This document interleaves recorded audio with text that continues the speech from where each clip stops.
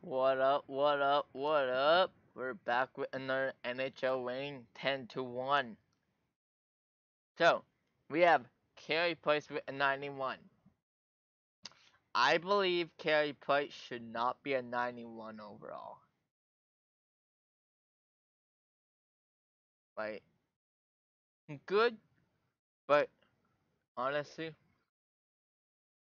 how good can a non-playoff team back to back to the back be?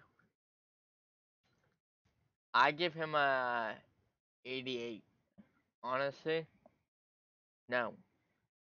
Now this guy should be a 91. He have good stats.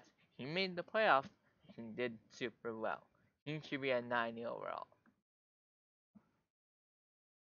Drew Doughty, same thing. 90 overall.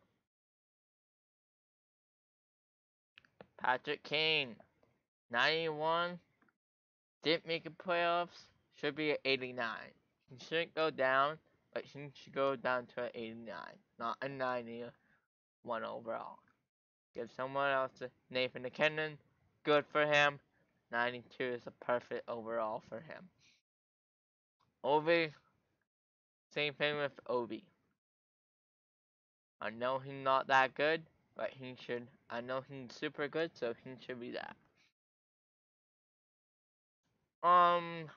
This guy should not be up here. I know he's part of Tampa. Stamkos should take his place. He should go with Stamkos is. 90 something. Crosby. He was slack in the playoffs, so no, he did good. But he should still be better than McDavid. McDavid should not be first overall. Like Crosby should be at 81st. Not still making the playoffs and still doing okay.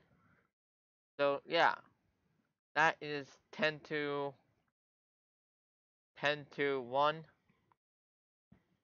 Honestly,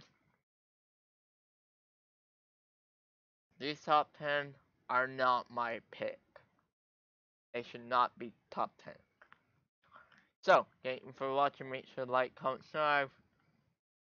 NHL, man, is right around the corner. So I can't wait. Bye.